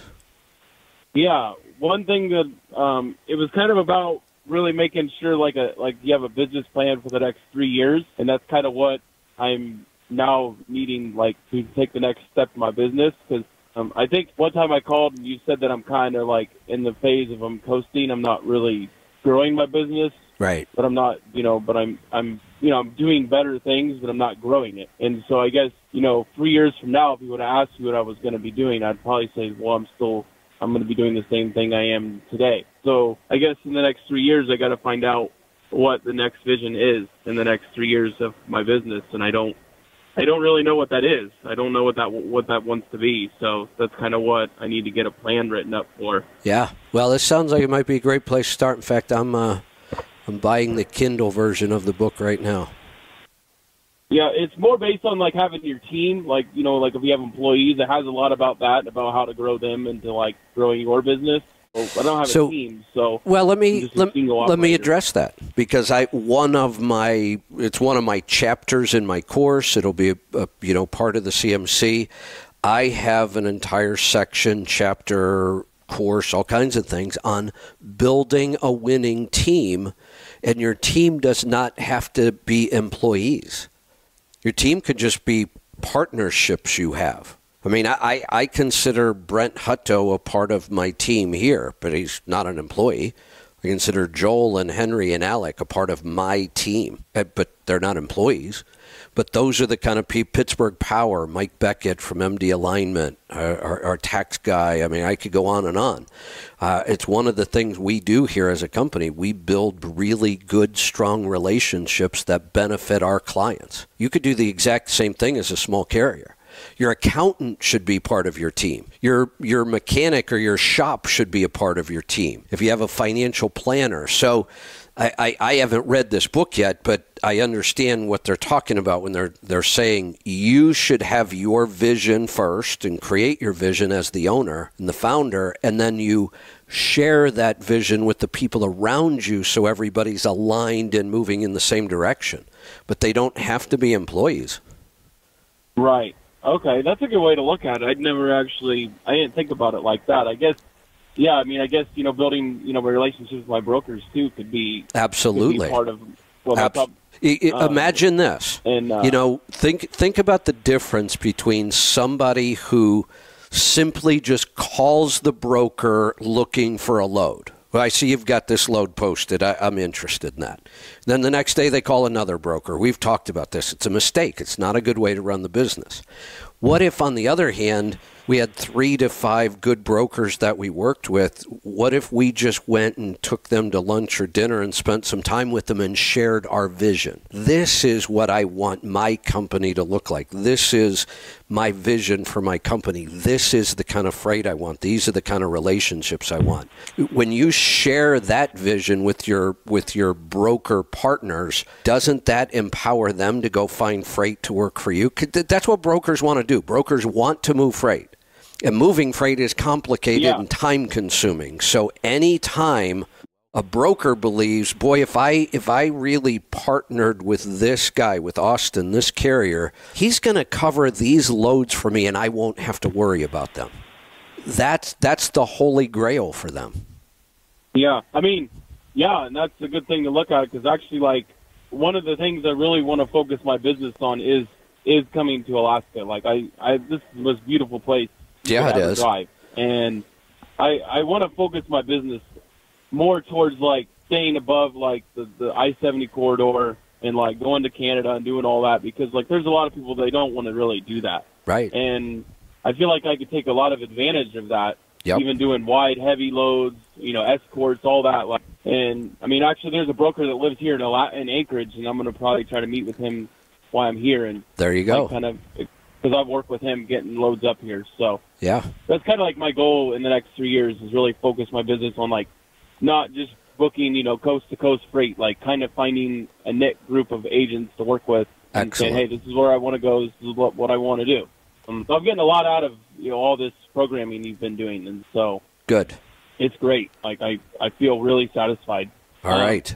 Keep it up. That's all I had. I just wanted to, thank you. And thank you for the book recommendation. All right. We will see you then.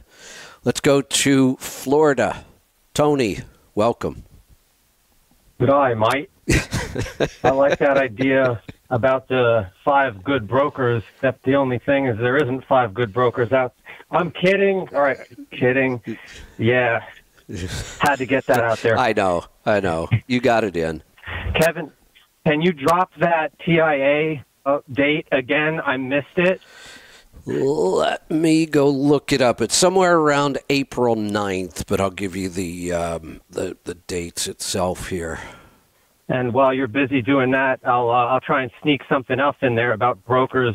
I don't currently have an I Hate Brokers shirt, so somebody, Paul, if you want to make me one, I might take $100 to wear it at that event. What? Oh, no. Oh, boy, my girlfriend's calling me. I'm in trouble. Okay, here are the dates. It's called the Capital Ideas Conference, and it's April 10th to the 13th in Phoenix. Ah, that sounds good. And that one is not members only, so you do not have to be a TIA member to go to this conference.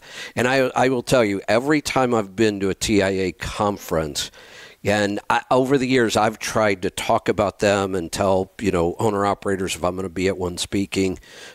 Every time small carriers come out, they are like the belle of the ball. All the brokers want to talk to them, want to take them out to dinner. It's pretty incredible to watch. What did you say about being a member on that one? On this, but some of they have another event coming up in September, but that one you actually have to be a member of TIA to go to that one. This one you do not have to be a member. Yeah, all right. Good. I'll plan on shooting up there. You were talking about home equity loans and stuff, and that sort of joggled my mind before I called bullshit on your direct line profit formula later. Don't worry. There's people out there that are expecting this of me, but important things first. What about mortgaging or selling the property in Florida and buying a truck cash? That's extreme. Well, wait, hold on, because you said two things and it didn't make sense together. You said mortgaging or selling, two very, very different things. If you mortgage it, you're borrowing money, and that's what I'm trying to avoid in this market. Selling it to raise capital, totally different. Now you're truly paying cash for the truck. If you mortgage something and then think you're paying cash for the truck, you're not. So it's not a good idea to take out a home equity line of credit to pay off debt or something? Not in today's market, because the money's too expensive. If you would have gotten, borrowed the home equity money when it was 2% and 3%, then that makes sense. But borrowing money at 8%, 9%, 10%, no. It's not a good idea, in my opinion. If I just go ahead and sell? Now, selling is different. What would be the best way of getting the most I can out of a tennis club like this that we have on 5 acres? marketing. I mean, you need to find the person who wants that property the most and is willing to pay the most for it. And unfortunately, we're not in a great real estate market right now. But it's not horrible. Real estate prices themselves have not dropped all that much at all. It's just getting harder and harder to find buyers. And I'm glad we're on the air for this. Are you ready? Are you ready for this next one? What about, let's say, Pilot Truck Stop? Well, forget that. I hate Pilot. Loves Truck Stop, even though they screwed me. Because this right here is like the perfect location. There's a Walmart distribution center where trucks are parked on the road and getting towed because there's no fuel. Like, how does that happen? Like, how do they select their locations? There is a Pilot.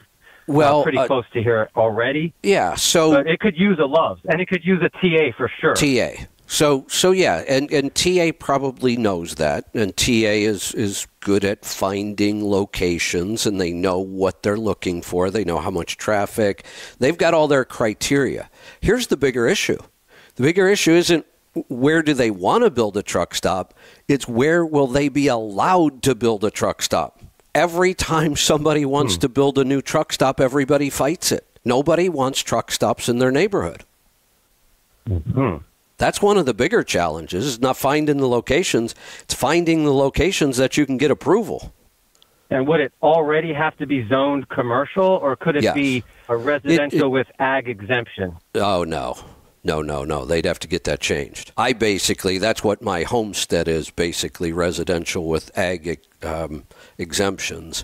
And you can do a lot with that, but I can't build a truck stop on that property.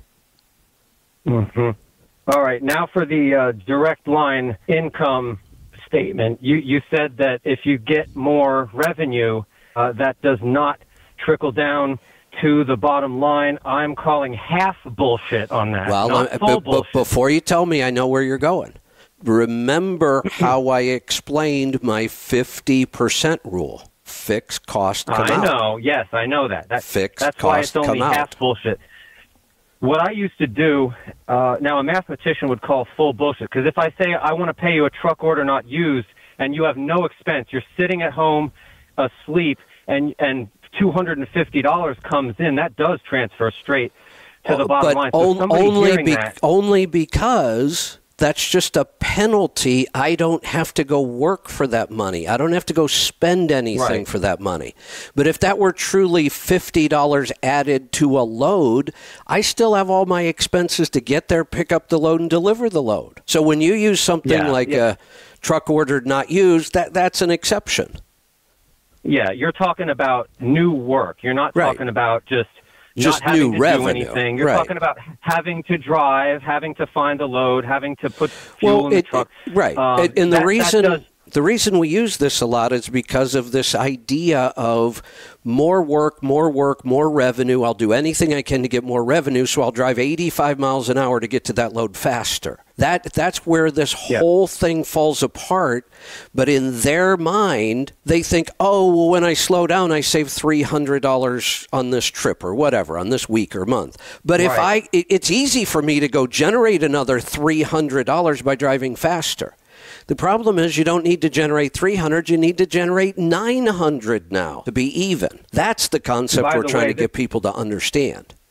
This phone system, you're in an auditorium when you call on the app, but on listening without calling in, you're your normal self, but the phone system still has you in an auditorium.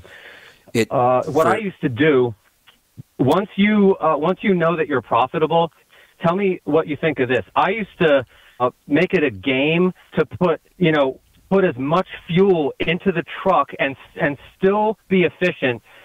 Nobody likes putting fuel in the truck. Oh, it's expensive. I'm not making enough money. But I knew that every dollar I put into fuel, I would get whatever, $1.20 of profit out of it. So I would reverse psychology myself into not waiting to be able to get fuel. I loved getting fuel.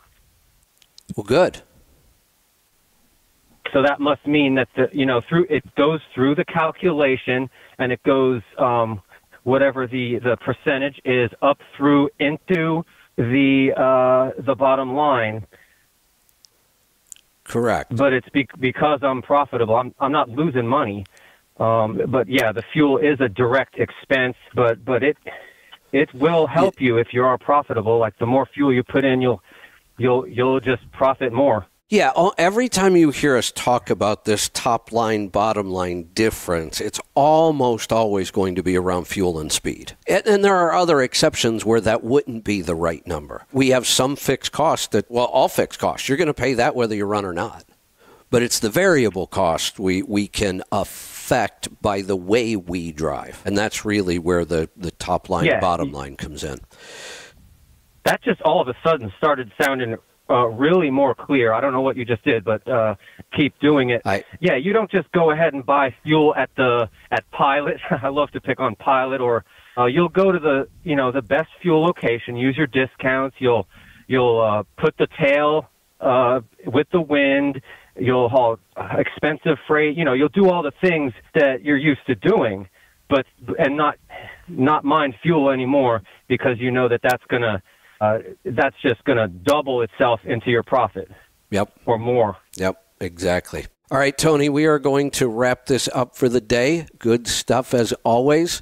I'm going to get on with my day. We will see you back here tomorrow for the Power Hour. Be safe, be profitable, be fit and healthy. Always do the hard work and master the journey.